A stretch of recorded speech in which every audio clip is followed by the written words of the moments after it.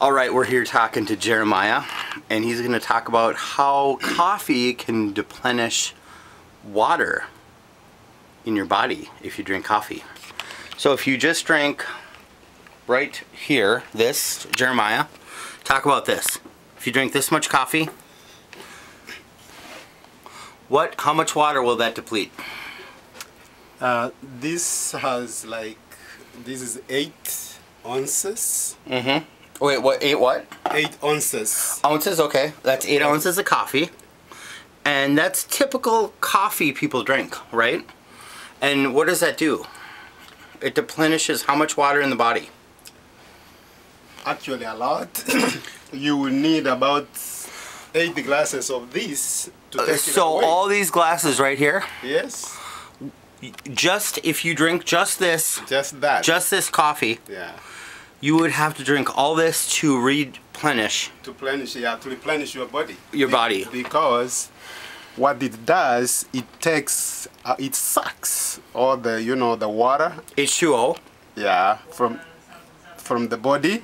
Mm-hmm. Therefore, it leaves you dehydrated, high and dry. Okay. So you got to be drinking. If you are going to drink 3-4 cups a day, you may never even drink enough water.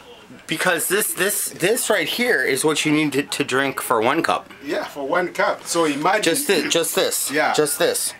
Yes. So imagine if you are going to take 3-4 cups or 5 cups a day. Yeah. How much water are you going to drink? So around 56. Let's just say 5 cups a day. We're talking about 5 times this. That would be 56. It would be like a bathtub. Yeah. A bathtub full of water. Yeah. So the message here is don't drink coffee.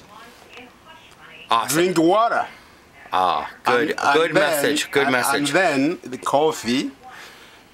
What the coffee does, it takes your sleep away. So you try. Because it's caffeine. Because there is caffeine. Yeah. You try to sleep and you can't. Okay. Therefore, you keep turning and turning and turning. Your head is aching, and then you wonder why it's aching. Because you are missing sleep. You're saving people's lives here. You are missing the caffeine that is in the coffee. It is in your system. And you don't have to deal. You should drink this, but you don't have to drink this if you don't drink this. Is what you're saying? Not really. You are supposed to drink 8 glasses of water per day. That's another video, I think.